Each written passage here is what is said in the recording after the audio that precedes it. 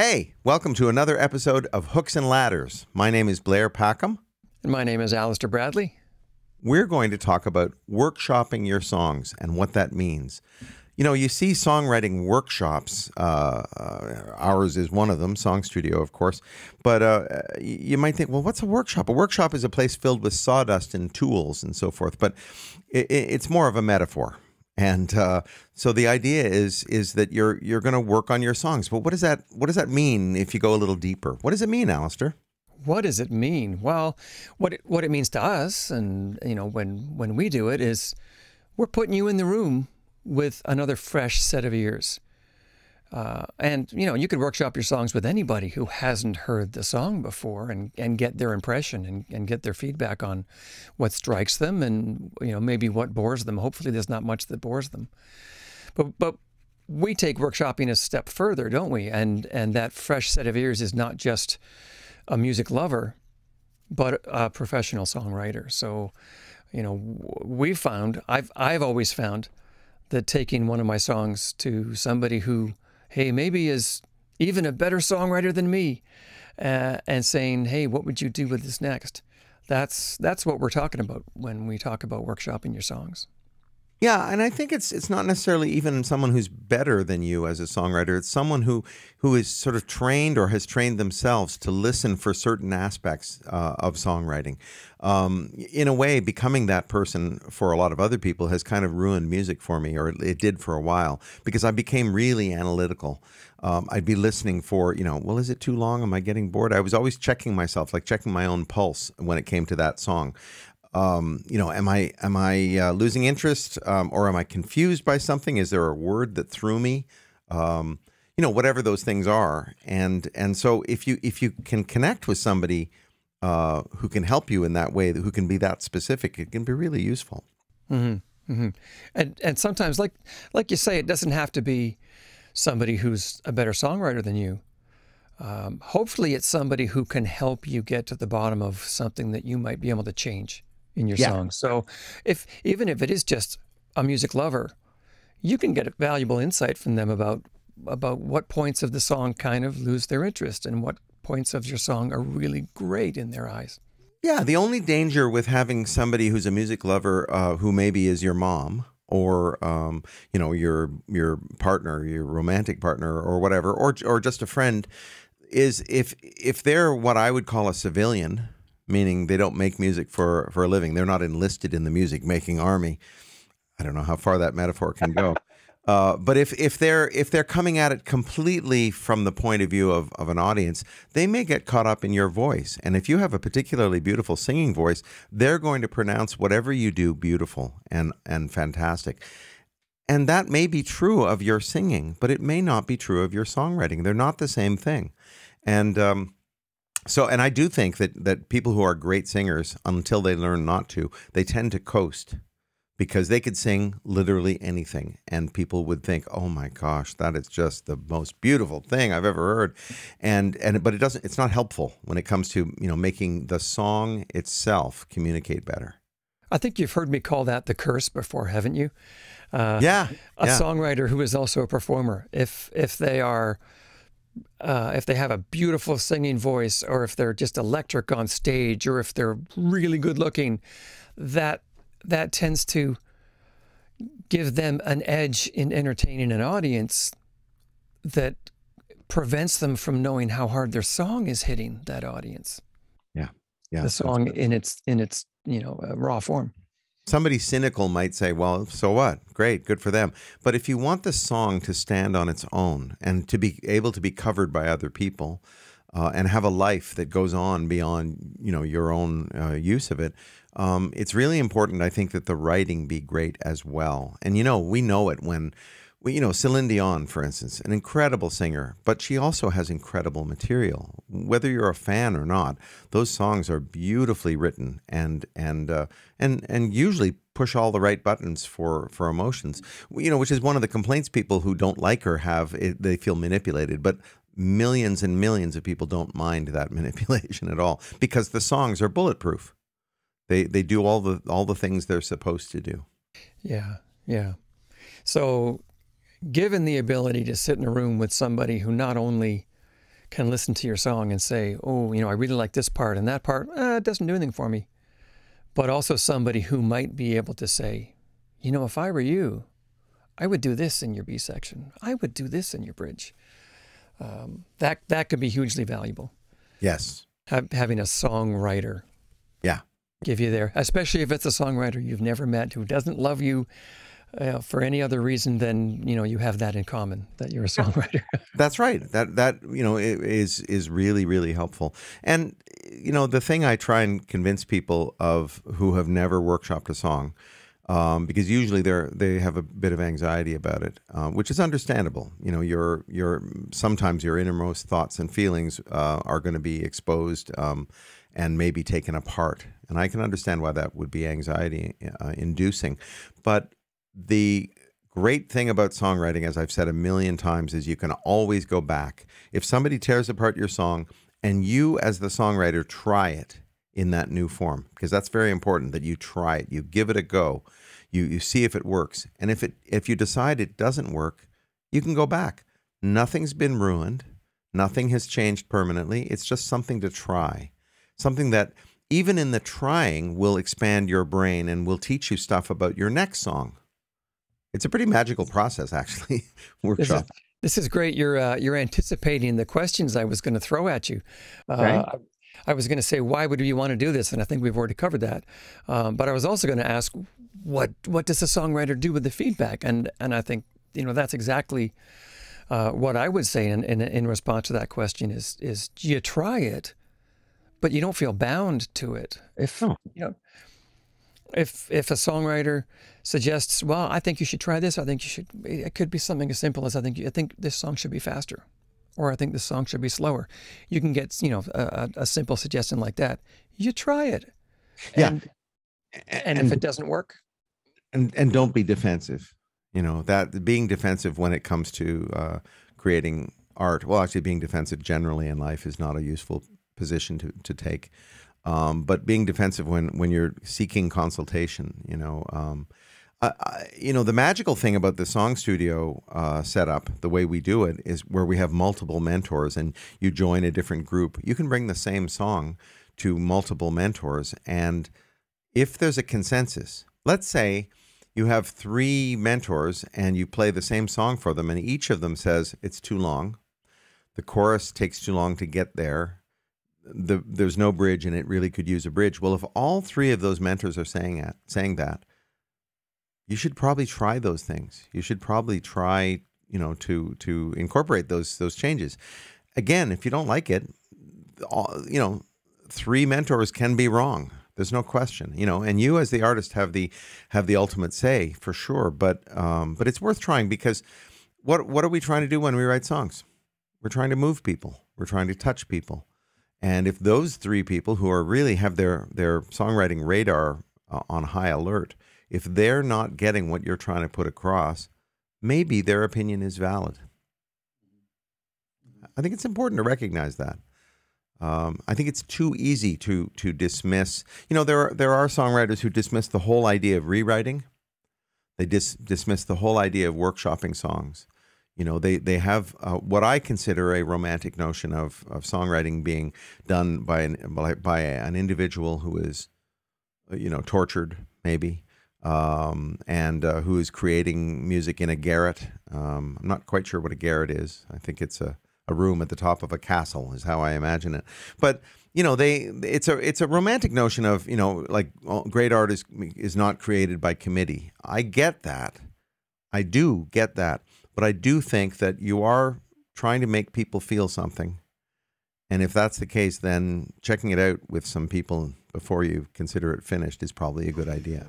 Yeah, absolutely. I mean, how close are we to the song by the time we let somebody else hear it? We've written it, and maybe we've rewritten some of it, but we've played it, enough times that it's super familiar to us. And we've lost a bit of the objectivity that comes with that first listen. So getting the chance to have somebody experience that first listen and give you their impression. I've had people at Song Studio Workshop play songs for me, and then I've said, not because I haven't any idea at all, but because I wanted some reinforcement, I've said, okay, now can you tell me in a sentence what that song is about? What are you getting at in that song? And they've been amazed that I didn't get it. Now, it's not necessarily the case that I didn't get it completely, but maybe I wasn't sure. You don't have to be sure. Songs can be obscure. Songs can be impressionistic. There's no question. And some of my favorite songs are like that. Strawberry Fields Forever by the Beatles. You know, it's not entirely clear what's going on there, but at the same time, if you love that song, it's pretty clear, you know, even though saying it out loud to somebody else, it's like, I think what he's saying is, you know, this and this. But anyway, the person I'm thinking of was shocked that I didn't get that the song was about her father and about how her father did this and did that, and that you know, that she was grateful for. I had no idea. It never said father. It never said anything about the relationship between the two. It was just directed to a you, and that's fine. That's absolutely fine. But she was amazed because she felt everybody and anybody could get it. And that's the problem with, you know, keeping it all within yourself. You never really get a clear idea on what other people are thinking because you already know. You know what it's about. You know what your intention is. I think workshopping a song can help bring out that intention. Yeah, yeah.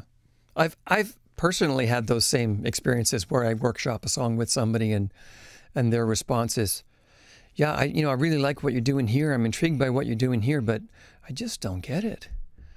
And I went into the meeting thinking, oh yeah, they're going to get it.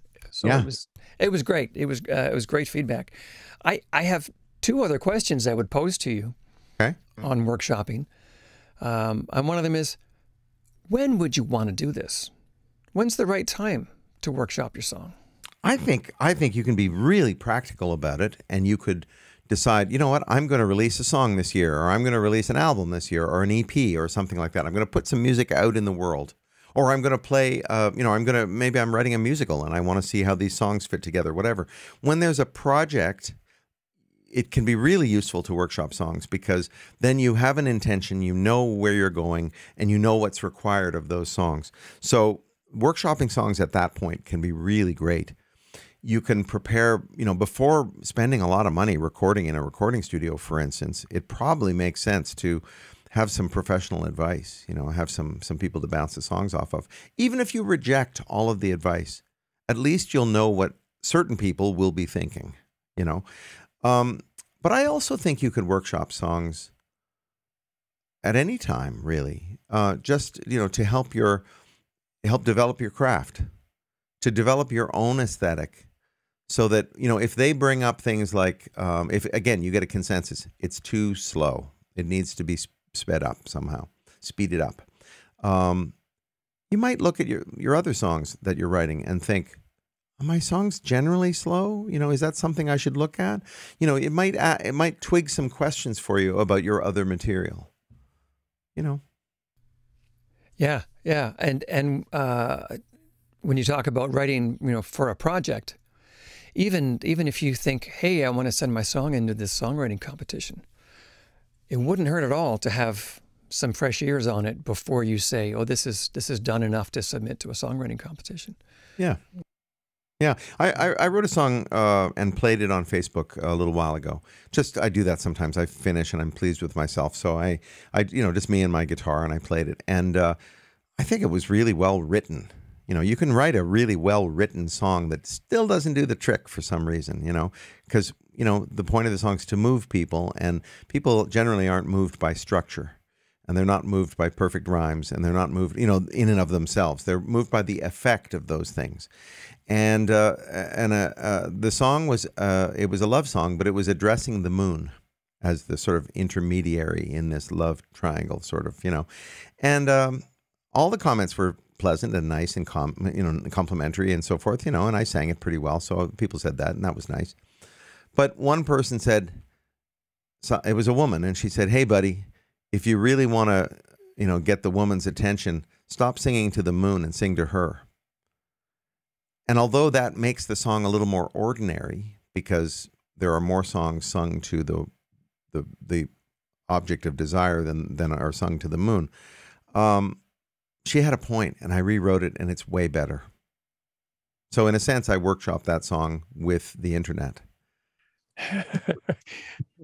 Wasn't it Ralph Murphy that used to say, women account for half the sales in the music industry, and the other half come from their boyfriends telling them, no, the other half is them telling their boyfriends to buy something. Yeah, that's right. Well, and of course, Ralph came from an earlier era, and a lot of what he has to say is totally relevant today. But he did talk about housewives being the biggest radio audience and stuff like that. And I thought, well, I'm not sure housewives are as big a demographic as they might have been in Ralph's day. But I think he has a point. Certainly with songs that are meant to be, sort of nakedly emotional. I think there's a large audience of women, if one may generalize. So yeah, in any case, this person who gave me that advice, I think she was right on, bang on, and I think the song's better as a result. So, but anyway, yeah, workshopping is it's. I think it's a really, really good thing to do. And you can walk away from a workshop experience once you've tried the work, and maybe out of 5 ideas, you pick 3, or you try all 5, but then you decide, you know what, these 3 ideas are great. You can walk away feeling really strongly about these songs. You can feel like, okay, I've done everything I can to make these songs great, which is a great feeling before you release something. I'll say this. One thing that I think workshopping is not, which I hope we don't have songwriters entering into a workshop thinking that they're going to get this out of it. Workshopping is not co-writing. Right. So when you say you could workshop a song at any time in its development, I wouldn't recommend that anybody goes into a workshop thinking that they're going to get fresh ideas to inject into their song. And certainly, when we workshop songs at Song Studio, and when you and I do it outside of Song Studio, we never do it with the intention of becoming a co-writer of the song. No, it's with the intention of helping you as a songwriter. I've been do the next step, right? The next step. Right. I've been involved with workshops where where one of the other mentors has made a material contribution to the song, and has said to the songwriter whose song is being workshopped, would you, with these ideas in hand, this is starting to cross into co-writing territory, would you consider, because I would be interested in working on this further with you, but, it's starting to get into where I'm actually contributing big swaths of material to your song. And in all the cases that I'm aware of, the workshopper said yes, but it's not something I'm generally interested in doing myself as a workshopper. I'd rather just say, yeah, this, and this, try that, and then leave it and move on. But sometimes it does go that way, but I don't think that's the intention of a workshop. A workshop is meant to be an opportunity to bounce your songs off other people. Mm-hmm. Mm-hmm. Yeah. I do know of one occasion at Song Studio where one of our songwriters was insistent upon sharing songwriting credit with the mentor, and the mentor said, "No, I'm not." But the songwriter insisted, so I think it happened. But well, in that case, maybe the workshopper wanted to have a co-write with that renowned songwriter. Maybe. Yeah, maybe. Who knows? But I'm not looking for that. Just so you know, folks. Anyway, I guess we better wrap it up. I think I answered your questions and you answered mine. So, yes, yeah. I know all I ever wanted to know about song workshopping. Right. I am definitely pro workshopping, just to be clear. You guys should join our mailing list if you want to find out more about what we're up to. We're at songstudio.ca. And there's a mailing list, but there's also other activities and other stuff going on there. You should check it out.